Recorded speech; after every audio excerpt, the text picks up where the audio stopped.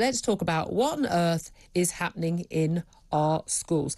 Laurence Fox is leader of the Reclaim Party, and they've announced the release of a, well, very hard-hitting new documentary looking at the dangerous sexualisation of our children in our schools, often without parents' knowledge. New video, Groomed, How Schools Sexualise Your Children, looks at, well, the incredibly politicised and divisive ideologies on critical race theory, on gender theory, and transgender toolkits that are being, well, they claim, shoved down children's throats in those awfully named PSHE lessons. If you're a parent, you go, what's that again? It's your personal, social, health and economic education. Let's talk to Laurence Fox now, leader of the Reclaim Party. Good morning to you.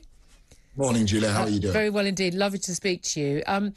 This video, we're playing some clips of it. A lot of it is difficult for us to play on air. A lot of people be quite concerned about what's in it. First of all, before we talk about what's in it, why did you think that it was necessary to look into this issue? Well, I think like most parents, I assumed that my children were at school were being taught the 3 R's, reading, writing and arithmetic. And you know, I trusted the school to do that. And then suddenly one day, my eldest son was going to bed and I said, give us a hug, good night, as I do every night. And he went, no, you need my consent. What? I went, I beg your pardon?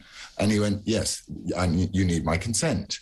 So I then emailed the school and I said, my son obviously doesn't understand what consent is. And why are you teaching my son consent about his relationship with his father? So this confused. They then sent an email back saying, look, we've got a problem with this ourselves because some children are not consenting to eating broccoli at lunch. Which I thought was funny. But then I thought, I'll look into this a bit more. And so I approached my other son's school and I asked them for their PSHE lesson plans. And within these plans, you are finding some very, aside from all of the usual stuff like the world's about to end because of the climate catastrophe and all of the normal stuff that they indoctrinate children with, you find these very, very contentious things, like the fact that for some people, their gender identity does not correspond with their biological sex. Now that, to teach to a 10-year-old child, I think is extremely contentious and very, very worrying. They also teach the concept of white privilege and diversity, equity and inclusion. And it angered me so much that parents, they were doing this, you know, underhandedly, that I thought I'm going to produce a resource for parents to be able to see exactly what it is that their children are being taught in these indoctrination classes. Well, I mean, do people have a right to see what their children are being taught? We've seen a parent recently who, Kim Isherwood, who's won a High Court review against the Welsh Government to stop making sex education compulsory from the age of 3 because of some of the things that are being taught. Now, what we would expect as, I think, you know, liberal, I think both very liberal in terms of our views on an awful lot of things. I've certainly, you know, I talked openly about lots of these things and, you know, used the correct body part words with my daughter and we, you know, we talked about puberty and I'm not in denial about anything. But an awful lot of the stuff that children are being taught as in this realm of what we used to think of as just, you know, general sex education and health education, and talking about your feelings and as you say, it's very politicised, very, very contentious indeed, and stuff which, frankly, is not backed up by this thing we've been talking about for the last few years, the science. Well, that's the point. The point you make is exactly the right one. It's the job of the parent to teach a child about consent. So when I wrote back to the school and I said, I've told my children what consent is, you don't invade someone's private space and you don't touch them inappropriately or anything like that. And they said, oh, we don't teach them that till year 9. And I said, well, you can take it from me that both my children are now at year 9 levels of consent. But I want to say, they don't teach that till year 9, because I remember teaching that in primary school about, you know, just about, you know, your body, you know, your body's your body and no one can touch your body without your permission and you know, you have private parts of your body that are, you know, not for other people to touch, because that's an important thing for them to know. And you need to tell mummy and daddy if someone does, you know, and if anyone makes you feel uncomfortable. But that's different from you need permission to hug me, Dad.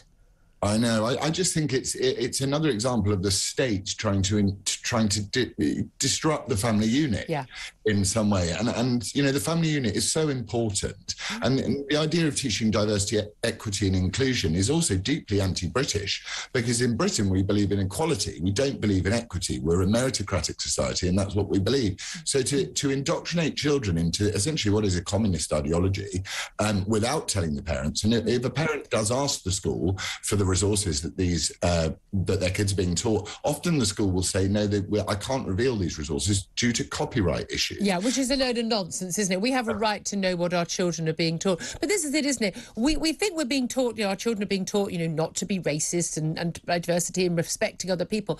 But what they're being taught now is very different from what, say, we would have been taught in school about you say fairness and respect for people and not judging people based on their appearance, their skin colour or anything, or religion or sexuality or anything, but judging people by, you know, the whole, you know, Martin Luther King character, you know, and what goes on inside.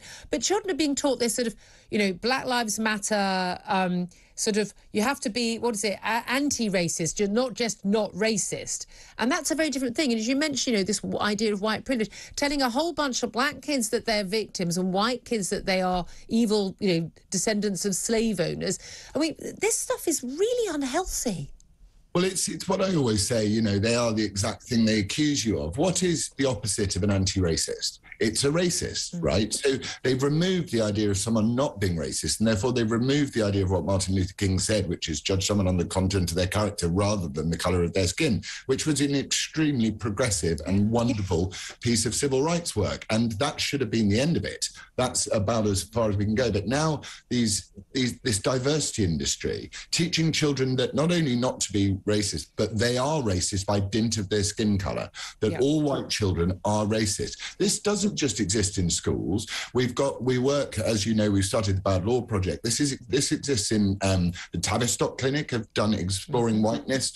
You've got it in the judiciary, in the Equal Treatment Bench Book, the definition of what a racist is. It is pervading society. And it's all changed without sort of our consent, without a national debate about it. Because again, you'd also talk about how organisations like Stonewall, which did fantastic work on gay rights, but I think their work on trans rights is just misogynistic, you know, erasing of women now. Mermaids, an organisation set up by a woman whose own son she says is trans, and some of the stuff they talk about, again, this idea again that you could be born in the wrong body. There's no medical or biological evidence for this. People think they are, and they're welcome to live the life they want to lead, where their right to do that doesn't trample on other people's rights. So a right to a woman or a girl to go to the toilet or get changed or compete in sport, we'll talk about next, not against a biological male. But this is it. They're being taught stuff which is considered to be very, very divisive, controversial political ideology in our schools, which are supposed to be political free zones. Parents aren't being told about it, but the vast majority of people in this country don't think that children are assigned their gender at birth and they can change it at will. I mean, most parents would be absolutely horrified by their child doing that. I know what I had. I had a little girl. I looked down and everyone looked down and it was a little girl. We didn't have a committee meeting about it. We knew what she was. I mean, how did this happen?